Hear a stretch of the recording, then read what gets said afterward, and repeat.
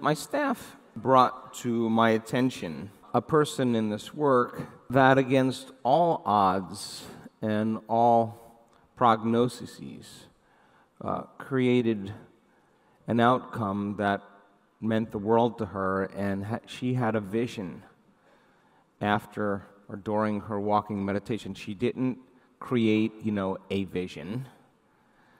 She had a full-on lucid moment that brought a great sense of knowingness when she saw that that future was a very high probability. And she never gave up on herself and never gave up on that future, and created a wonderful, wonderful, wonderful experience for herself. There's a video of me talking to her. I'm going through fertility treatments, and I have done 3 treatments, and the second and the third resulted in pregnancy, but miscarriage within the first month. So the recommendation of the doctor is that I should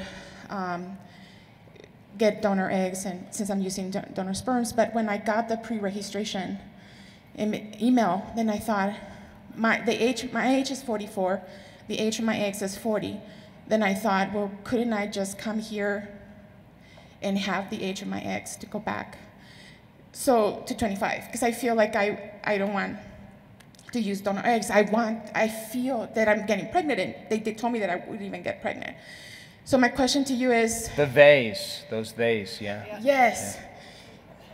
But I feel, because she told me, I don't want to break your spirit if we keep trying, but I feel it in my womb. I feel it that those souls are up there for me, waiting for me. So my question to you is, in the meditations, what I've been doing is I've been focusing on the first 3 centers, and I've been focusing on the worthiness, because I think the guilt of waiting too long is what's holding me back. Mm-hmm. And the religion. And the guilt is stored right in the same center as your uterus. I feel that. Huh? So listen, first of all, you're beautiful.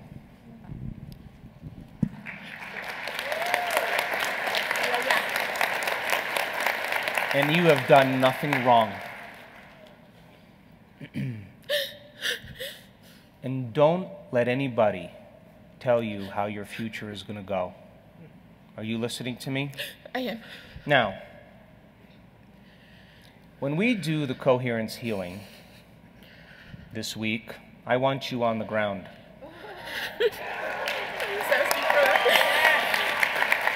Because we're going to help you, okay?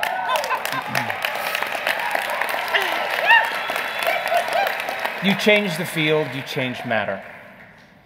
And if there are little beings hanging out in your field and they're trying to find a way in, then let's make them in. Let's get them in there. Okay? And you just need a little help, a little nudge. Now, guilt is an intoxicating emotion because it really keeps us feeling so bad that sooner or later people start giving us attention because of how bad we feel, and it becomes a trap. So now listen to me. Your eggs can be 44 or 40 or 35. It doesn't matter. Don't get hooked on that. What you want is happy eggs. Yes? That's all you want is happy eggs. Yes.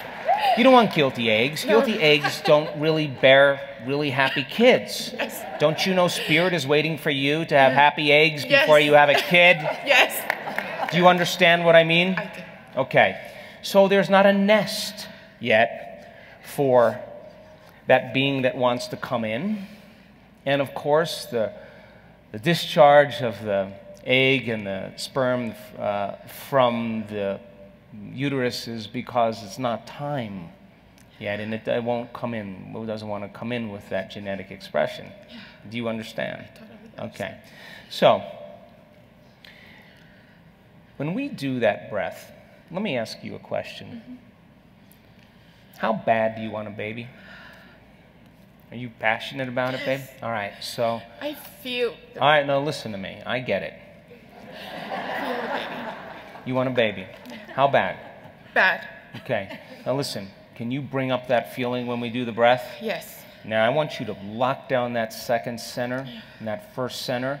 And when it comes time to breathe, I want you to pull all that guilt out of that second center and bring it up into your brain. And I don't want you to quit until that energy strikes your brain. Do you hear me? I hear you. When you bless that energy center, when we move into that second center, I want you to take out a piece of paper and draw a uterus with a big smiley face on it. And 2 smiley eggs. Are you listening? Yes. And I want you to tune in to that energy called the happy uterus. Tune in and heal that baby, huh? And heal it and create the nest, or create a nest with a little bird in it with a smiley face.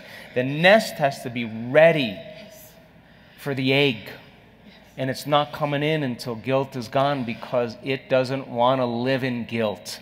It wants to live in joy, and it will live in joy with you, because by gosh, you're going to be a great mama. You understand what I'm saying?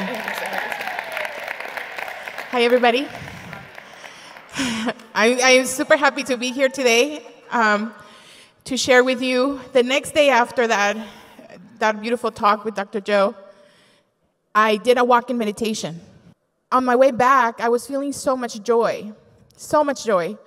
But as I was walking back, there was a gentleman who was standing right next to me who was just crying, but maybe in his 70s, very tall. But that cry that you know that they just had a breakthrough and they just have a lot of love. And I remember saying, I want more of that. And as I passed him through, his energy hit me in my back. I moved forward.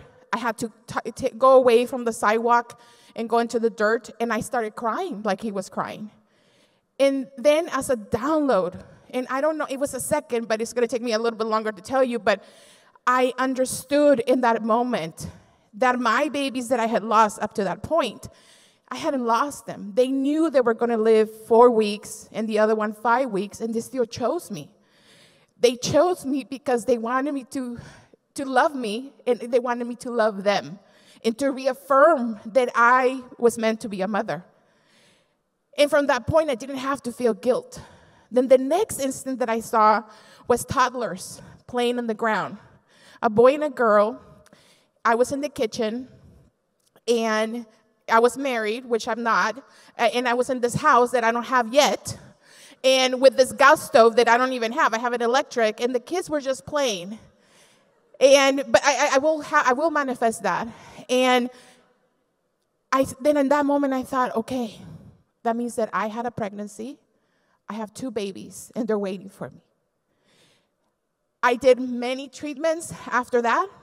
My last miscarriage was October 2020. And at that point, I thought, but I did many more week-longs, and I did an advanced follow-up. So I knew that my next treatment, I needed to recall back, because with every time that I did it, even though I still saw my mind-moving meditation, and with every event that I attended, any breakthrough that I got, I would add it to my mind movie. And because I knew that if I was getting downloads, it meant that I needed to heal the next part of myself. One of them was that I couldn't give birth in my first center when I was still afraid of abuse. So I had to heal that. And I was told that with my generation, it was going to stop. No more abuse. So my children were going to come into a safe environment. So that was important. No wonder they couldn't be born. And so finally, I did Orlando. And I decided before I came, but I don't know, maybe a few weeks before Orlando happened, that your team put the video. And people were asking, so Dr. Joe, people want to know, did she have a baby? And for a moment, I was like, oh, it hasn't happened for me. But then I will remember, no, I saw those toddlers, and I saw 2. That means that I will have those babies. So I decided to come to Orlando as a mom. I came, I was radiant, I was brilliant, I was just like, I was in love with myself. So I have 2 beautiful boys. This is Colin. And this is Caden. Colin and Caden. I don't know if you can see their shirts, but it says Genius of the Family. They're wearing a special shirt. They're genius in training. And I meditated while I had them. This is my mom and my friend Edina. They came so I could be here, so they came so I could give testimonial to you guys.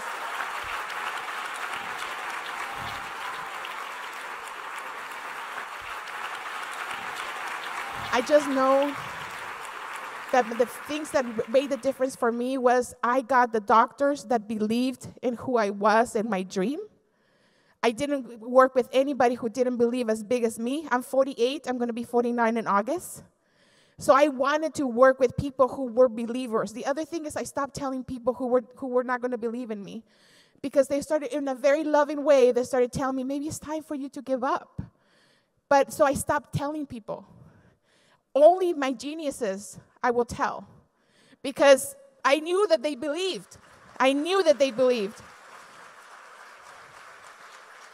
And in my delivery, I had a difficult delivery, and I kept waiting for the big contractions, but because I was playing the songs from my Mind movie, they never came.